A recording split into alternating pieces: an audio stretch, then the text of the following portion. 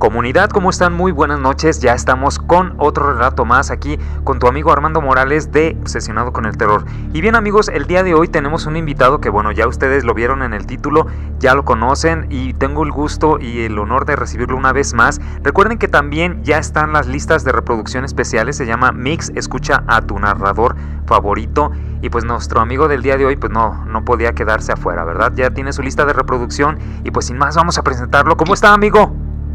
¿Qué tal, Armando? ¿Cómo estamos? Excelente noche. ¿Cómo andamos por allá? Todo bien, profesor, con muchísimo calor. Caramba, es la tónica ya en estos momentos, creo que en todo el país. Sí, efectivamente. Pues ahí está, amigos, nuestro querido profesor de cabecera. Aquí ya nos va a contar otras vivencias. Acuérdense que les dije que aquí va a estar nuevamente y creo que va a tener otra entrevista conmigo. Así que, pues ansiosos estamos todos. Profesor, ¿se presenta, por favor? Como no, con todo gusto, servidor de ustedes, Jorge Pérez Hernández, de Papantla, del norte de Veracruz. Así es. Y estamos a la orden. Bien, ya saben amigos que pueden checar todos los relatos de nuestro amigo el profesor en la lista de reproducción Mix, escucha a tu narrador favorito. Pues sin más, no hay más avisos, vamos a empezar entonces con lo que nos va a contar el profesor, que estoy seguro que va a estar muy bueno. Profesor, ¿qué nos quiere contar esta vez? Pues mire, tengo aquí un relato corto, un relato breve, ahora sí para ir comenzando. Bien. En una última ocasión compartía que pues aquí en el plantel habíamos tenido algunos decesos. Se había compartido de un buen amigo, licenciado Artemio Salazar Vázquez, que murió repentinamente por inicialmente un infarto, pero comentábamos que pues también un golpe tan fuerte que se dio en la cabeza al caer a plomo sin que nadie pudiera sostenerlo. Ah, sí. Bien, deme una pausa, profesor. Esto que está mencionando el profesor, amigos, es de un relato anterior que justo en este momento les estoy dejando la pestañita para que si no lo han visto, chequen a qué se refiere nuestro amigo. Adelante, profesor. Gracias. Hemos tenido otros decesos, por desgracia, lamentablemente. Uno de ellos de una compañera muy querida, muy apreciada, que yo tuve la oportunidad de conocer desde muchísimo tiempo atrás, allá por 1992, 1993. Y esta compañera, pues alegre, jovial, sonriente, un amor de mujer, lamentablemente se empezó a sentir mal de manera repentina y resultó que sufría de cáncer. Sí. Un cáncer invasivo muy fuerte. Quedó internada, si no me falla la memoria, a finales de 2020, en plena pandemia. Fue internada en el hospital de cancerología. Solamente la pude ver en 2 ocasiones cuando volvió a su casa, muy afectada en su salud, muy deteriorada físicamente, pero bueno, seguía en la lucha por la vida según sus propias palabras. Lamentablemente no hubo resultados. Pasaron de la quimioterapia a la radioterapia, pero pues no resultó, no pudo sobreponerse y lamentablemente la perdimos. Muy sentido su deceso, pero lo que quiero rescatar o resaltar de esa pérdida tan lamentable que tuvimos aquí entre los amigos es lo siguiente. Pues como siempre, pues hicieron los rosarios correspondientes, la familia atendía a las personas que acompañábamos con comida y bebida, se hacían rosarios 2 o 3 veces al día durante 7 días, hasta que finalmente llega el día en que pues debe de salir de su casa, abordar en su féretro la carroza y llevarla a la ciudad de Poza Rica, donde sería cremada según su última voluntad. La banda de guerra iba acompañando con la sinfonía luctuosa correspondiente, y los amigos hicimos el camino detrás de la carroza hasta llegar al punto en que ya la carroza tendría que tomar carretera y partir a toda velocidad, ya no iba a vuelta de rueda. como se acostumbra por estos rumbos. Pero hubo una compañera que experimentó lo siguiente, y que pues mis demás compañeras, amigas íntimas de la afinada, pues le reprocharon. Ella fue la única persona del grupo de amigos íntimos que no acompañó a la carroza con los restos de nuestra amiga, que no la acompañó hasta la salida de la ciudad, llamémosle así. Tan pronto salió de su casa, ella tomó camino contrario, se dirigía a otro punto porque pues supuestamente tenía otro compromiso y no podía acompañar en la procesión. Cuenta esta compañera que va caminando por la calle solitaria a esas horas, era media mañana, cuando pues todos estábamos, bueno, el resto de la gente está en sus trabajos, en sus labores, por esa razón la calle pues no tenía mucha concurrencia, cuando de repente esta maestra nos comenta que sintió claramente cómo le plantaron por la espalda un empujón con ambas manos. Ajá. Y la mandaron de cornamenta al suelo, que hasta se deslizó como el pingüino de Madagascar. Sí. Y ella se levanta del piso pues aturdida, ¿no? ¿Quién me empujó? No había nadie en la calle, no había nadie en la acera donde iba caminando. Y ella exclama, Catalina, que así se llamó nuestra amiga en vida, Catalina. No te enojes, Catalina, por favor, perdóname. Es que tengo otro compromiso y no puedo estar en dos lugares a la vez. Perdóname, manita, por favor. Y ella siguió su camino, pero ya toda llorosa, porque ella afirma que quien la empujó y la mandó al suelo fue la difunta. Sí. Lo compartió con sus compañeras, conmigo también. Digo, es que es muy cierto, amiga, no digo el nombre por respeto, es muy cierto. Estuvimos comiendo y bebiendo a sus costillas y no te diste el tiempo para ir a acompañarla un par de kilómetros a despedirla. Yo sí acompañé, y cuando se abrieron las puertas de la carroza para que nos despidiéramos, yo fui a despedirme. Hasta luego, Catita, hasta luego. Esto no es un adiós, es un hasta luego. Nos vamos a ver después. Tú te vas solamente para apartarnos lugar como siempre. Porque cuando había algún evento y ella llegaba temprano, nos apartaba lugar a los demás. Ese fue el comentario que hicieron las demás personas. ¿Y no pudiste acompañarla? Tenías otro compromiso tan urgente, pero no tuviste compromiso, no tuviste reparos para comer y beber a costillas de la difunta, ¿verdad? Ay, ya no me regañen, es que es la verdad. Ella todavía estaba alrededor. Ella fue la que te empujó. Y eso fue lo que le sucedió a esta compañera con esta señora difunta, maestra Catalina Salinas Quintero. ¿Cómo la ve? ¿Qué tal? Porque no se explica de otra manera. No había nadie en la calle, nadie que hubiera empujado. ¿Dónde vi? Creo que en TikTok también vi un video donde estaba la persona así sin más y le dan un jalón y la avientan hasta sabe dónde. Yo no me recordé aquella ocasión en que comentaba acerca de mi papá, que estaba a punto de colocar las manos en la ventana donde estaba aquella serpiente, que al oído me gritaron ¡no! Y yo me volteé pues asombrado, ¿no? ¿Quién me grita al oído tan cerca? No había nadie. Sí, el relato de las serpientes, ¿cómo olvidarlo? Claro. Así es, increíble, pero bueno, las cosas suceden. Los difuntos nos manifiestan de alguna manera su agrado, su inconformidad. Pues bueno. Bueno, mire, vamos. ¿Sí? ¿Adelante? Sí, no, sí, continuamos. Bueno, mire, hay otro relato breve. Precisamente hoy estuvo conmigo este amigo y eso me hizo recordar esta anécdota. Seguramente Todos los amigos, si usted mismo conoce la famosa sábila. Sí, claro.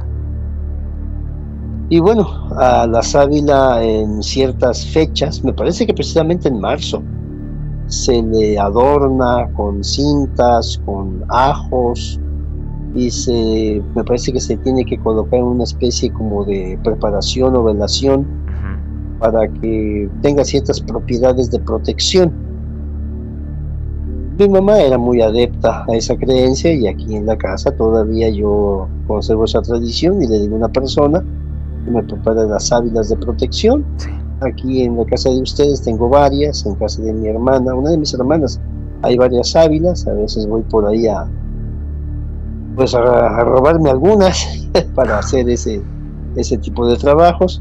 Y en efecto se tiene la firme creencia de que es un amuleto, pues una protección para las casas habitación, pero también para los negocios. Interesante, ok.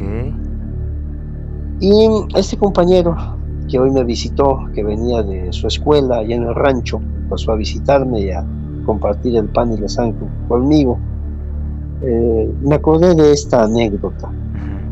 Cuando él trabajaba, porque estuvo en diferentes pueblitos de aquí de la región mientras le daban su base, alcanzó a estar en Tuxpan, el puerto de Tuxpan, y ahí, como él es muy amiguero, se hizo de varias amistades, entre ellas un médico cirujano o odontólogo, un profesional de la salud. Mismo que tenía antes su consultorio pues en un lugar apartado de la ciudad, del puerto de Tuxpan, hasta que tiene oportunidad de instalarse en un edificio o torre de especialidades, obviamente con mayor clientela, obviamente mayores ingresos y un local pues más acondicionado, con mayor lujo. Sin embargo, este señor, este profesionista, empezó a notar que pues a pesar de que conservaba a sus clientes anteriores, sus pacientes, no tenía tanta afluencia de pacientes como anteriormente. Y alguien le comenta: deberías de colocar una sábila en tu consultorio para la buena suerte. Él tenía amistad, había hecho amistad con este muchacho, con este maestro, joven maestro, por cuestiones de servicios profesionales. Y en la confianza, este profesional le dice a mi amigo: oye, maestro, allá por tu rumbo, por Papantla, ¿preparan las sábilas para protección? Claro que sí las preparan, hay personas que se dedican a ello. Oye, ¿me podrías conseguir una? Sí, cómo no, claro que sí, la conseguimos. ¿Cuánto me costará? Mira, no tengo idea, pero deja y pregunto, no creo que sea muy caro, te la traigo y pues ya te digo lo que me costó. Sí, hazme ese favor, si es tan amable. Llegó por aquí, contactó a las personas correspondientes y le prepararon una sábila bastante grandecita, muy bien adornada, con todos los implementos que corresponde, y se la lleva a este señor. Realmente el precio que le cobraron era irrisorio y no era para que él le cobrara, considerando que pues este profesional de la salud no le cobraba los honorarios completos cuando él necesitaba. Sí. Llega al consultorio y le dice: amigo, aquí tengo tu encargo, mira, oye, qué bonita está, yo pensé que eran más pequeñas, pero ya te conseguí una grande, que valga la pena el viaje hasta acá. Oye, ¿cómo la colocamos? Mira, usualmente se coloca arriba, atrás de la puerta, arriba de la puerta de la entrada. Ah, bueno, pues vamos a colocar. Consiguieron una escalera, un taladro, y colocaron pues un taquete, una armella, pusieron un cablecito en la sábila y lo colgaron. Oye, ¿qué te parece? Dice el profesionista de la salud. ¿Qué te parece si pues celebramos? Ya no hay clientela ahorita, ya es fin de semana, vamos a echarnos unas copitas aquí. No, pues me parece bien la idea. Pero ¿cuánto te voy a deber de la sábila? No, es un regalo, ¿cómo crees? Ah, bueno, entonces las bebidas van por mi cuenta. Ya fueron a comprar las bebidas, empiezan a convivir, pasan un buen rato, hasta que de repente el médico que estaba atrás de su escritorio y este señor, este amigo que estaba enfrente, sucede lo siguiente. El médico observa algo y dice, oye, mira la sábila, a ver, en la maceta, una sábila para que se arrugue, para que se seque. En caso particular, aquí en la casa de ustedes, pasan meses y se empieza a secar por los extremos, pero lo que sería la base queda todavía aún verde. Sí, claro, tiene toda esa sábila que habían colocado cuando el médico lo observa y lo ratifica mi amigo, está absoluta, total y completamente seca. Sí. Como si tuviese años ahí colgada. Dice mi amigo que hasta el cohete se le bajó cuando observa esa sábila. El médico le dice, oye, ¿eso es normal? Claro que no, si una sábila debe durar, si no años, meses en buenas condiciones. En la maceta, ¿sabes qué? Una sábila no te va a servir. Búscate una persona que haga curaciones espirituales. Y se lo trajo aquí a Papantla, a la zona arqueológica del Tajín, a buscar un curandero. El curandero dice, bueno, usted no tiene nada, no le noto nada malo, debe de ser en su negocio. Él sí le cobró una cantidad un poquito fuerte para llevarlo de aquí de Papantla al puerto de Tuxpan, en autopista son 50 minutos, una hora, y que efectivamente en su consultorio, en la puerta de entrada, le habían colocado pues cierto tipo de sales o cierto tipo de polvos o tierras para que no tuviera éxito en su negocio. Envidia seguramente de gente de alrededor que tenían sus consultorios o despachos en ese mismo edificio. El doctor o médico o odontólogo, lo que haya sido, estuvo nada más un tiempo para cumplir el contrato y se regresó a su antiguo consultorio, alejado, pero pues por lo menos tenía la garantía de que no iba a tener ese tipo de malos ratos. Pero esa fue la historia de esa sábila que se secó en unas cuantas horas. Yo tengo una sábila que me regalaron desde el año pasado y nomás como 2 o 3 veces le he puesto agua. Llevo poquito más del año y sigue verde, es increíble. Así es. Sí. No sabía que servía como amuleto. Ajá, así es. Sí, es un amuleto de protección. Supuestamente en las espinas de esa sábila se atoran las malas vibras o las malas intenciones. Interesante, ok. Bueno, pues adelante, profesor, continuamos. Muy bien. Mire, tengo una tercera. Esta es muy parecida a una anterior que platicamos acerca de una nena. Esta es una nena un poquito mayor. El final, pues yo lo justifico y yo hubiera hecho otra cosa. Seguramente me darán la razón. Pues mire, todos los niños y niñas pues tienen sus talentos, tienen sus facultades, ¿verdad? Simplemente hay que explotarlos. Hay pequeñitos que son buenos para el idioma extranjero, para las matemáticas, para el español, para el deporte, para la danza, para el arte. Todos tenemos algún talento. Lamentablemente con el tiempo, cuando no se explota o no es canalizado, pues se pierde. Y en este caso esta historia es de una nena que le gustaba muchísimo el baile. Eso hace de ser unos 10 o 12 años más o menos. Esta la nena pues ya es una persona un poquito más mayor, pero cuando esta nena tenía como unos 9 años, 10 años promedio según mi apunte, pues era una nena que le gustaba y le gusta muchísimo la danza, baile regional, baile moderno, pues las danzas regionales o tradicionales, ¿verdad?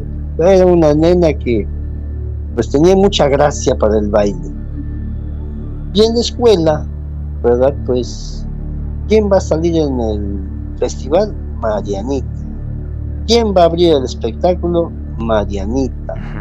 ¿Quién va a hacer tal exhibición? Marianita. Marianita por aquí, Marianita por allá.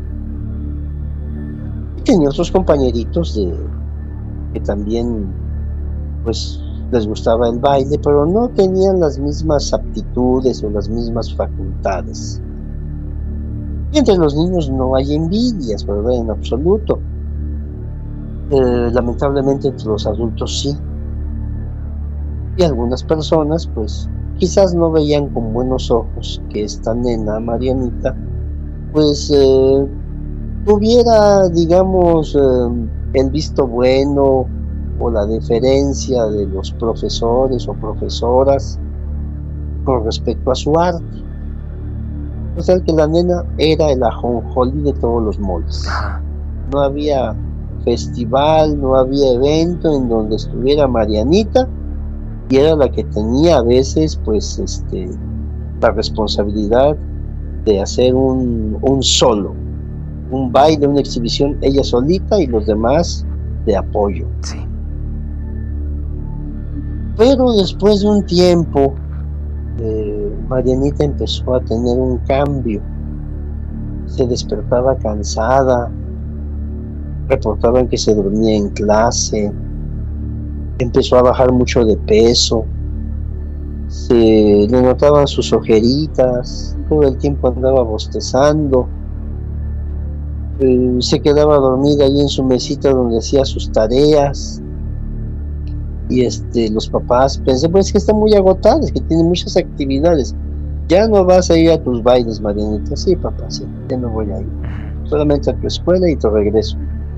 La llevaban con los médicos, le recetaban sus vitaminas, sus reconstituyentes, le ponían algún tipo de dieta pues más rica en proteínas, pero la nena seguía igual.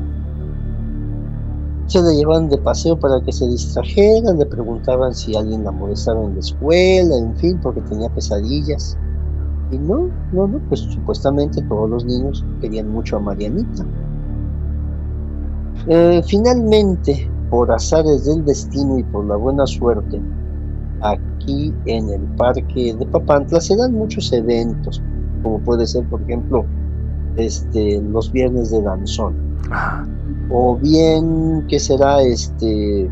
Llegan por ahí los payasos para divertir a los que vayan por ahí al parque. O que se da algún evento de los danzantes regionales de aquí de la ciudad.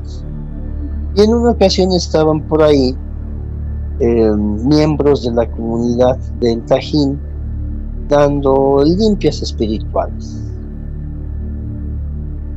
Esta tarde de domingo, los papás de Marianita la llevaron a pasear al parque, comerse un helado, en fin, y la niña iba con su gesto de cansancio, con su semblante pues demacrado, de enfermita. Y a la mamá se le ocurre, a ver, mija, que te dé una limpia, a ver, que de algo le ha servido. Pues llevan a la nena, como siempre, los papás o los varones fuimos un poquito reacios a ese tipo de artes, pero bueno, adelante, no le hace ningún mal. Le empiezan a hacer su famosa rameada, a golpearla, ¿verdad? Suavemente con ramos de limpia, a pasarle el incienso alrededor, a limpiarle con un huevo, un limón, con piedra lumbre. Pero la muchacha que estaba haciendo esa limpia a esta nena, de repente detiene su procedimiento, detiene su limpia y les dice, esperen un momentito, no he acabado. Y se dirige hacia el kiosco y habla con una de las personas mayores, de las señoras mayores, y le muestra el ramo de limpia que estaba ocupando. La señora aquella se levanta, le hace alguna indicación que ellos no alcanzaron a escuchar, y la muchacha envuelve ese ramo de limpia en periódico lo amarra con unos hilitos y lo va a depositar a la basura. Sí. La señora mayor se levanta, toma 2 ramos de limpia, los rocía con algún tipo de líquido, llámese agua bendita, loción o alcohol, y le empieza a la nena a hacer una limpia como más intensa. Termina la limpia, empieza a sobarle su cabecita y hacerle unas oraciones en lengua totonaca y después en español, oraciones católicas. Sí. Y le dice: llévense a la nena, ya está limpia, pero si pueden, búsquenos en la semana en el Tajín, en el área del parque temático. Ah, bueno, pues, ¿cuánto le debemos? No es nada, nada más dejen por ahí algo para reponer los ramos de limpia y los líquidos que utilizamos. Y papá pensó, pues seguramente quieren que vayamos para sacarnos algún dinero extra, ¿no? Se llevan a la nena, y tiene su tarde común, llegan a cenar y todo. Ya no se bañó esa tarde porque se sentía cansada la nena, pero el otro día cuando se despierta alegre, contenta, feliz, dinámica, movida como siempre. Ya no tenía sus ojeras que tenía desde hacía semanas. Hasta el papá se sorprendió. ¿Cómo ves, mujer? Sí le sirvió la limpia. Hay que llevarla de nuevo. Vamos a esperar, ¿no? Bueno, yo soy de la idea que la llevemos, como dijo la señora. Bueno, la llevamos. La llevan. La nena, a diferencia de los días anteriores, más hablandina, como siempre había sido, más vivaz. Y le hacen una segunda limpia. Y los ramos de limpia vuelven a marchitarse muy rápidamente. Y la señora, la matrona, la curandera mayor, ¿a dónde han llevado esta nena? Pues la llevamos a la escuela, la llevamos a su escuelita de danza, en fin. ¿La han llevado a algún cementerio? No. ¿La han llevado a algún velorio? No. ¿Alguien que haya vuelto de sepultar a una persona ha estado cerca de ella, la ha acariciado, la ha cargado? No. A ver, mija, ¿alguien te ha regalado algo? ¿Alguna prenda? No sé, alguna camisita, alguna playerita, algo? ¿No? Señora, ¿ha recibido algo de una persona que tenga alguna diferencia con usted? ¿Algún regalito para la niña? No, pues así que tengamos conflictos, no, para nada. Es que aquí hay algo raro. Sí. Esto que tuvo la nena es un mal impuesto. Es algo que fue directamente contra ella. Oiga, señora, pero ¿quién le va a hacer daño a una niña? Pues mira, mija, diciéndole a la mamá, aunque tú no lo creas, por envidia, maldad, por rencor, se pueden hacer muchas cosas que tú no te imaginas. Y de repente la nena dice: ¿no será lo único que me han dado? Ha sido el llaverito que me regaló Betty. ¿Cuál llaverito? Un llaverito feo que me regalaron. Y me dijeron que no lo sé, que lo echara en mi mochila, que era para la buena suerte. ¿Dónde tienes ese llaverito? Lo dejé en mi mochila en la casa. Traigan la mochila y aquí sacamos esa prenda. Sí. Se van, regresan al otro día por la tarde. A ver, mija, no lo agarres, dime dónde está eso. Vacían la mochila y ahí sale una especie, efectivamente, como de llavero, como un muñequito, que me recordó a mí a la especie de culebrilla que me habían echado en el portafolio. En su mochila. ¿Sí? ¿Fue en el portafolio? Yo como recuerdo que en la ¿Sí? mochila, una mochila, ok, ya sé cuál dice, una profesora, ¿no? Que le tenía envidia. Así es, Ya. exactamente. Cae el monito aquel, efectivamente, en un llaverito, Sí. tenía su cadenita y su circulito de metal. La señora aquella lo toma, la mano. Sí, a ver, mija, esa amiguita, ¿cómo se llama? Se llama Betty. Beatriz, sí, le decimos Betty. ¿Ella baila contigo a donde vas? Sí. ¿Ella te peina? Sí, ella me peina y me hace mis trenzas. Interesante. ¿Y ella te dio esto? Sí, me dijo que me lo mandaba a su mamá para la buena suerte. Muy bien. Fulanita, mándale, le dijo a uno de sus ayudantes. Sí. Familiar, porque era una casa particular, una chocita. Llévate a la nena al patio y me cortas las plantas de siempre. Sí, ahorita sí. Era una clave que tenían ellas. La muchacha aquella sale con la nena y le dice a los papás: miren, esto que está aquí, no lo agarren, lo coloco en la mesa. Esto es, digamos que un amuleto para causar daño, para causar enfermedad. Por eso la niña estaba así. Esto fue hecho específicamente para enfermar a la nena. Ajá. Para que siempre estuviese enferma, nunca recuperara la salud y, pues, caso extremo, fallecía. Uy. Oiga, pero ¿cómo es posible? Mire, lamentablemente lo que te puedo decir, ya conozco este tipo de trabajos.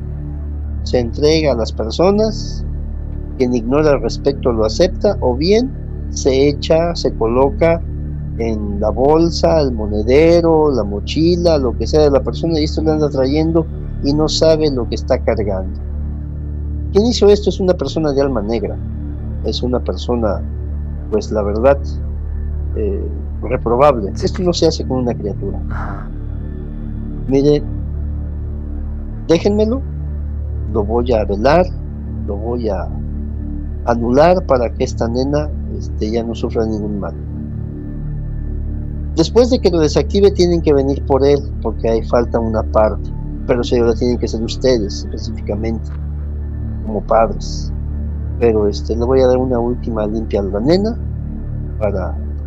por pura precaución, pero ya no va a pasar nada. Bueno, se quedó la chiva esa con la curandera.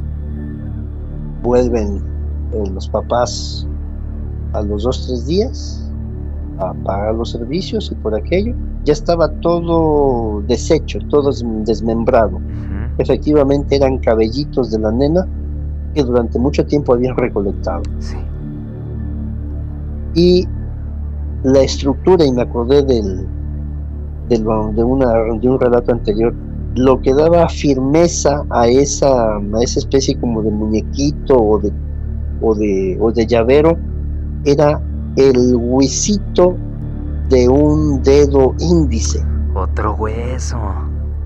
Desconozco, no pregunté, no me enteré si era de un hueso de adulto o de niño. Sí.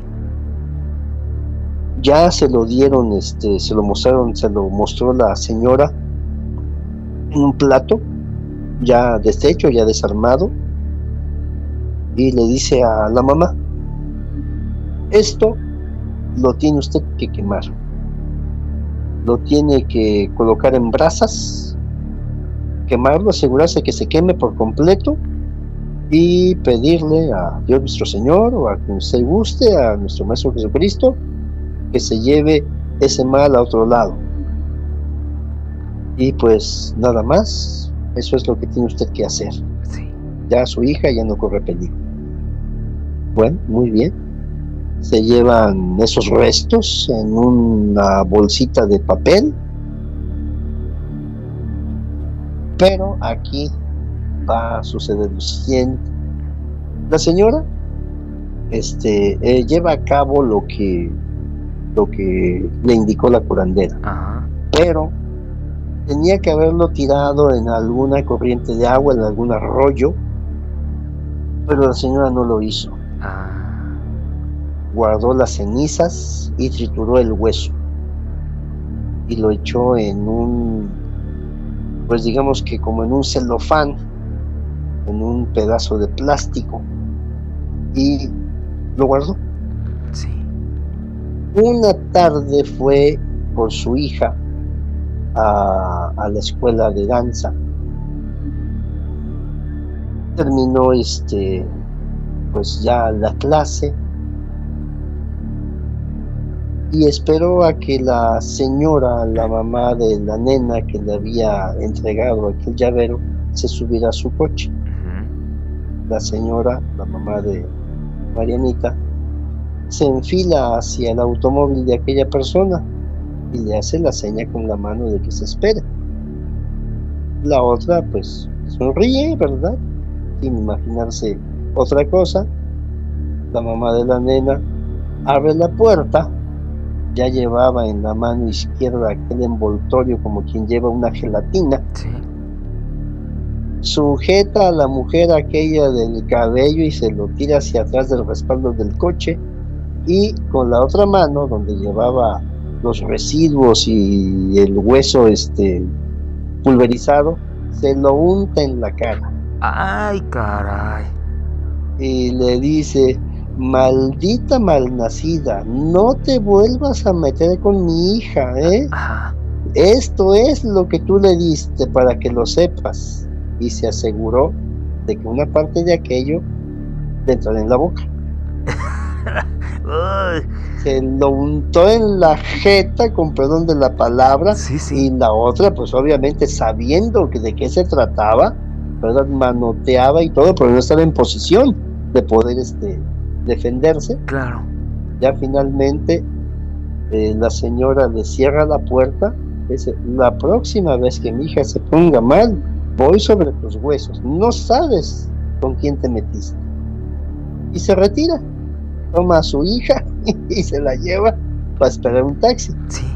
Supuestamente lo último que vio antes de que abordara el taxi es que la mujer aquella había salido de su coche, estaba de rodillas en el suelo vomitando, porque pues sabía muy bien lo que le había penetrado en la boca. Ya la señora se fue. La niña aquella, pobrecita, la hija de la maldadosa, ya no volvió a la escuelita de danza y ya no supo más que hubiese pasado con la señora aquella, con la bruja malvada. Sí.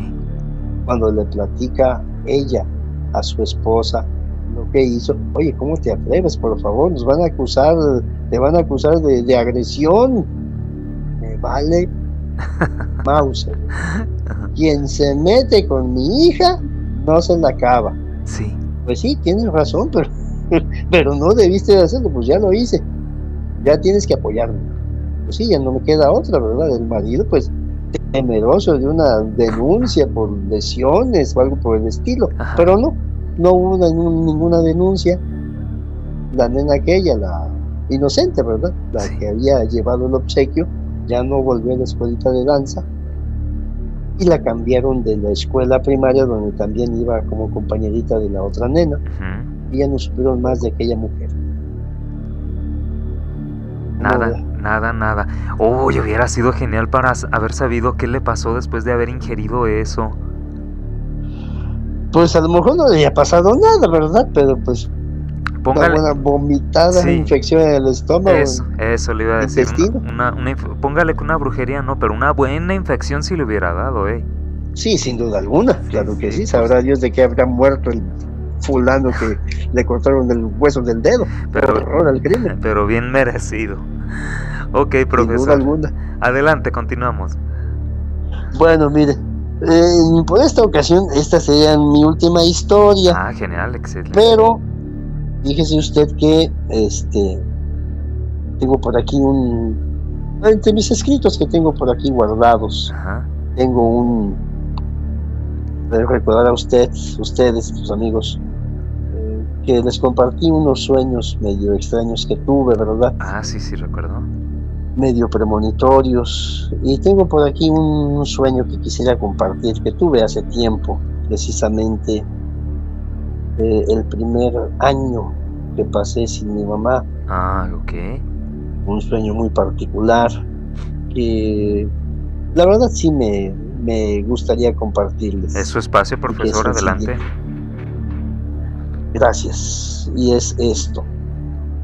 Como siempre yo me veo a mí mismo en mis sueños como si estuviese viendo una película. Y yo en ese sueño me vi saliendo, como siempre, de mi plantel, de mi centro de trabajo, llegando a mi casa, abriendo el portón, entrando con mi carro para resguardarlo. Pero cuando lo ingreso, empiezo a escuchar muchas voces al interior de la casa. Sí. Lo cual me llama la atención, caramba, porque hay tanta gente. Y bueno, cierro mi portón, pongo atención porque quizás es el vecino, pero no.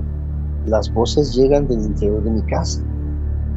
Y yo, muy molesto, subo los pocos escalones hacia el patio principal y me voy hacia la entrada principal de la casa, el acceso a la sala, porque pues, ¿quién se atreve a meterse en mi casa en mi ausencia? Y se oían muchas voces. Sí. Y yo entro pues molesto, pero me quedo de pie en el marco de la puerta porque la escena que estoy viendo en la sala me deja sin palabras. Allí en la sala, en la pared de enfrente, donde está el sofá, veo a mi cuñado, a dos de mis cuñados y a uno de sus hijos, los tres ya difuntos. Sí. Hacia la otra pared, donde antes estaba una ventana y yo la estoy viendo en ese momento, está mi papá, está, pues como yo siempre lo recordé, ya como jubilado, con su playera blanca, su pantalón de Pemex, descansando, pierna cruzada, dialogando con mis dos cuñados y mi sobrino finado. Más hacia mi izquierda, en el love seat que le llaman, está dos de mis medios hermanos ya difuntos y el hijo de uno de ellos también difunto. Yo me quedo asombrado porque yo tengo claro que ellos son difuntos. Sí. Y que uno de ellos pues falleció en 1987, mi papá en el 94, en fin, tengo claro que lo que estoy viendo son personas fallecidas.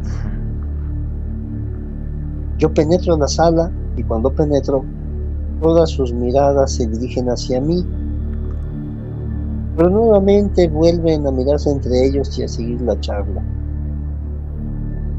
Escucho más voces, miro hacia el frente y veo que hay movimiento en la cocina. Y veo a la distancia que en esa vieja estufa blanca, enorme, de acero, hay una persona que está cocinando y que está probando los alimentos. Y veo que es mi mamá, que está preparando unas viandas. Sí, sí. Yo me acerco muy emocionado y en el marco de la puerta de la cocina veo que está mi mamacita a solo un brazo de distancia en la mesa que está atrás de ella, en el comedor. Veo que están mis tías, difuntas todas ellas. Está otra persona muy amiga de mi mamá, con la que siempre tuve una gran amistad, también con la ropa, con la vestimenta con que fue sepultada. Yo me quedo asombrado, entre temeroso y contento. De repente escucho gritos a mi derecha, donde está otra habitación, y yo me asomo, camino hacia esa habitación y veo que alrededor en el patio hay muchos niños de diferentes edades, vestidos de blanco como si fuera su primera comunión, corriendo por todas partes, contentos, pero que distribuidos en todo ese patio alrededor, en la periferia, en lo que sería la barda, cerca del terreno, están unos caballeros vestidos de blanco, trajes, saco, corbata, muy elegantes, con mirada inquisitiva, como cuidando a aquellos pequeños, ¿verdad? Como vigilantes. Yo me volteo y voy de nuevo hacia la cocina y escucho pues las voces de mis tías y de mi mamá. No entiendo lo que dicen nuevamente, no lo entiendo, no lo alcanzo a entender con claridad. Sí. Son como murmullos, como de personas que hablan todas al mismo tiempo. Escucho gritos atrás de mí y veo que los niños siguen jugando. Escucho sonido de platos, de tenedores. Volteo nuevamente, me dirijo a la cocina y veo que mi mamacita y mis tías ahora van llevando platos de comida, mole, arroz, frijoles, tamales, bocadillos, antojitos. Llevan platos, llevan viandas, llevan charolas, y a mí me llega claramente el aroma de la comida. Ajá. Voy detrás de ellas y veo que ahora en la sala se han movido los muebles y hay una mesa muy larga en donde están mis familiares, pero también reconozco que está ahí mi amigo Jesús Jiménez, su papá don Víctor, mi amigo, un contador que falleció. Veo muchas personas, no de la familia, pero que son amistades, y que yo pregunto, ¿los puedo acompañar? ¿Me pueden hacer un espacio? ¿Puedo comer con ustedes? Pero nadie me hace caso, todos me ignoran. Y yo noto que están en la plática, sonriendo, convidándose pues tortillas, pan, refresco, otras bebidas. ¿Los puedo acompañar? ¿Puedo acomodarme aquí con ustedes? Pero nadie me hace caso. Y a mí me entra una tristeza muy grande, y también una indignación. Y yo lo que hago es dar media vuelta y entrar a lo que sería mi habitación, y me siento en mi cama y empiezo a llorar. Caramba, ¿por qué me ignora mi familia? ¿Por qué no me hacen caso? ¿Por qué no me quieren convidar de lo que están comiendo? Pero cuando yo noto mi alrededor, veo que estoy en el espacio que ocupo ahora como habitación, pero la habitación no es mi habitación que yo conozco ahora. Ajá. La que he ocupado siempre. Es la habitación de mis padres hace 50 o 60 años. Veo la cama vieja, veo los roperos antiguos, veo las paredes pues cuarteadas, con colores ya gastados. Veo hacia arriba y veo las vigas, las tejas, veo la puerta desvencijada, y yo me levanto de la cama y pienso, ¿esta no es mi habitación? Esta es la habitación de mis papás. Y tengo el impulso de pasar a la habitación que yo recuerdo que ocupaba de niño, que dividía solamente una cortina, pero cuando estoy a punto de correr esa cortina para ver la habitación que yo ocupaba en aquellos años de los finales de los 60s y principios de los 70s, escucho movimiento de sillas, escucho sonido de platos. Abro la puerta y salgo de nuevo a la sala y veo que la mesa ya está desocupada, veo que las sillas ya están acomodadas, y que todas esas personas, mi papá, mi mamá, mis hermanos, mis tías, mis amigos, se están despidiendo, se están saludando, se están abrazando y empiezan a dirigirse hacia la salida.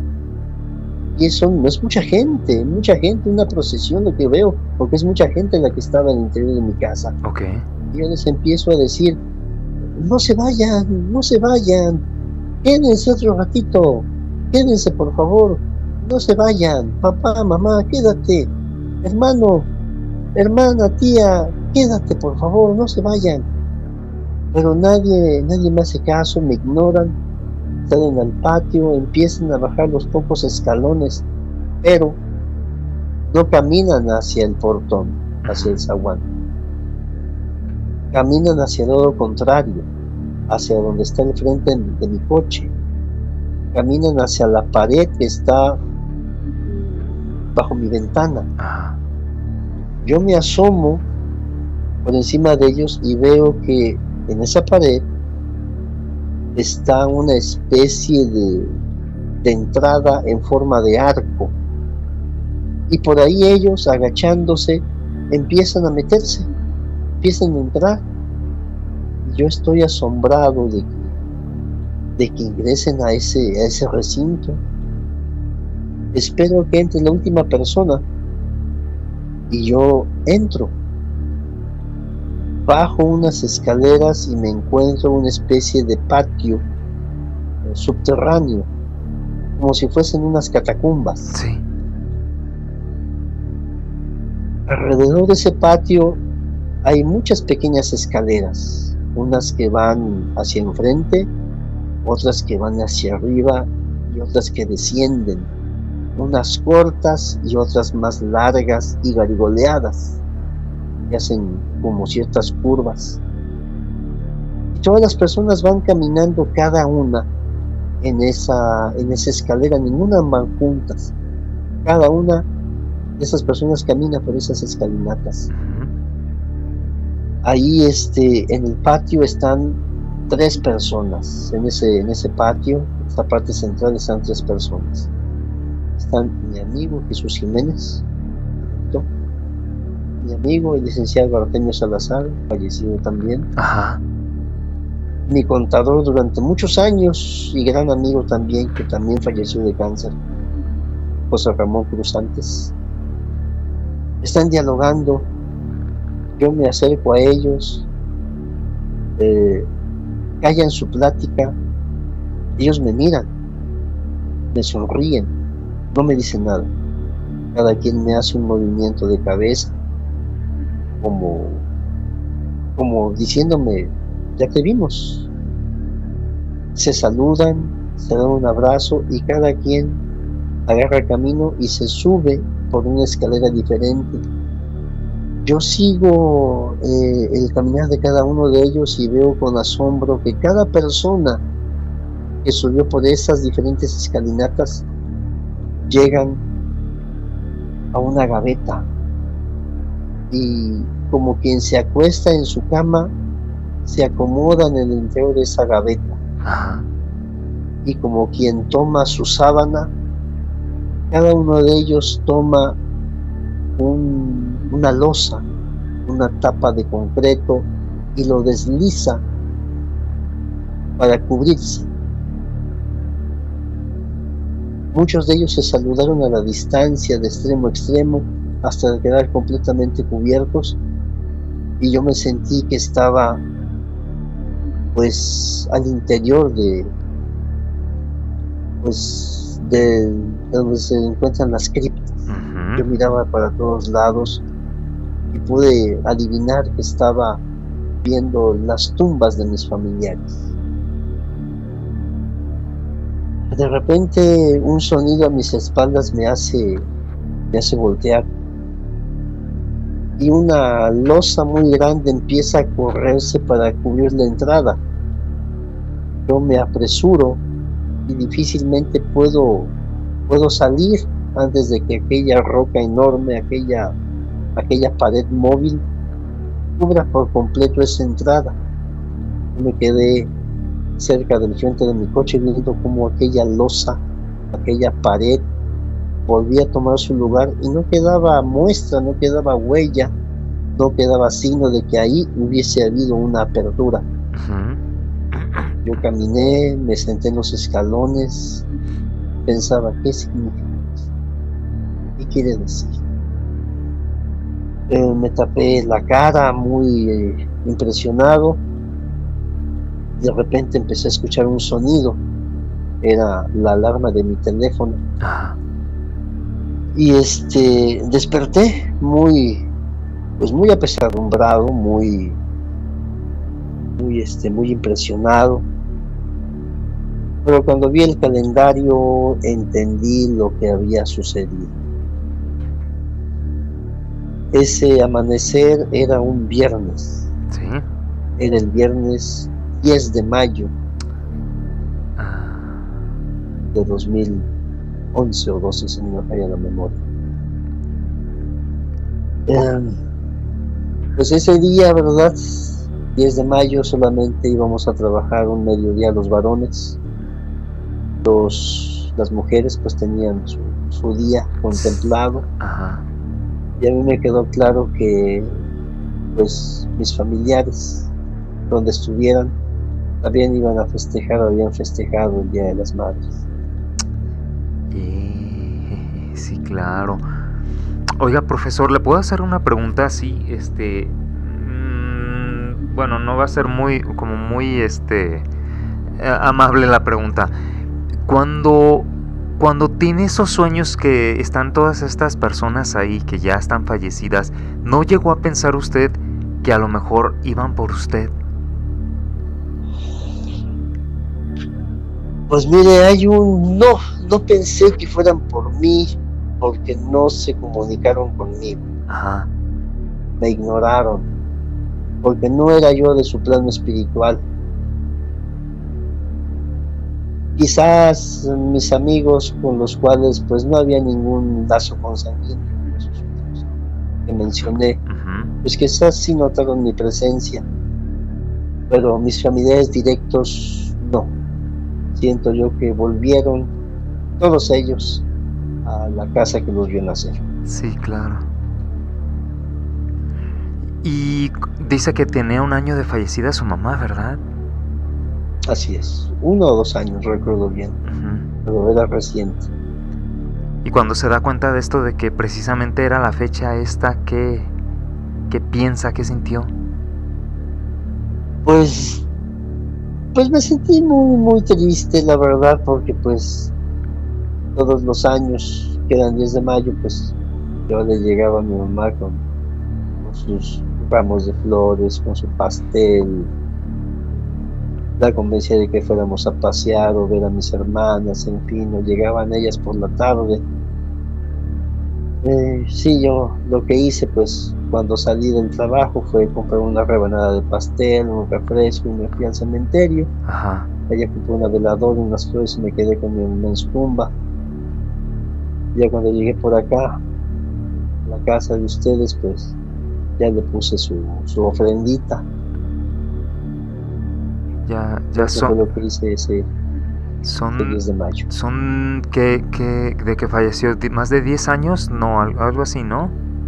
Así es, 2014 a 2024, 10 años. Sí. Qué caray, profesor, pues menos mal que ya está en un mejor lugar. Cualquier día los alcanzamos. Así es, ese es destino de todos.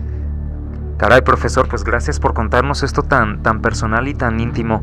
¿Algo más que nos quiera decir? Unas últimas palabras, profesor. Pues como siempre, mi buen amigo, agradecerte el espacio, el tiempo y a la comunidad, pues la atención a estas relatorías, ¿verdad? Les agradezco enormemente sus palabras de encomio, de aliento, de reconocimiento y pues muy agradecido a la vida por haberme dado la oportunidad de conocernos, aunque fuese de manera virtual. No, al contrario, gracias, profesor. Aquí todos lo estimamos y lo queremos en la comunidad. Así que pues este es su espacio y aquí estamos para usted. Muy amables. Gracias. Bueno, mi estimado profesor, un abrazo, que pase muy buenas noches hasta allá, hasta el hermoso lugar de Veracruz. Muy gentiles. Cuídense mucho. Gracias. Cuídense mucho amigos, nos vemos en un relato más de este tu canal Obsesionado con el Terror.